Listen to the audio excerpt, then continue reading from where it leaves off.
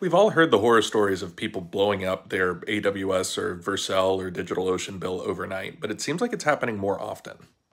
Take this example. This person built a social media application for artists who are pissed off at Dolly and other generative AI platforms, scraping their art and building derivative work off of it. Objectively, a really cool platform, but it blew up in the App Store overnight. She got like 500,000 users really, really quickly, and then got a $96,000 bill from Vercel. Now, luckily, these platforms are usually able to work with developers, either massively reducing the bill or waiving it entirely and working with you to kind of improve your infrastructure so that doesn't happen again.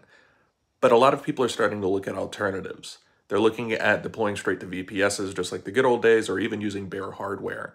But I'm going to be checking out Coolify, which is an alternative that has a lot of the features that Vercel has while allowing you to deploy to your own VPS and have that control, which is kind of cool.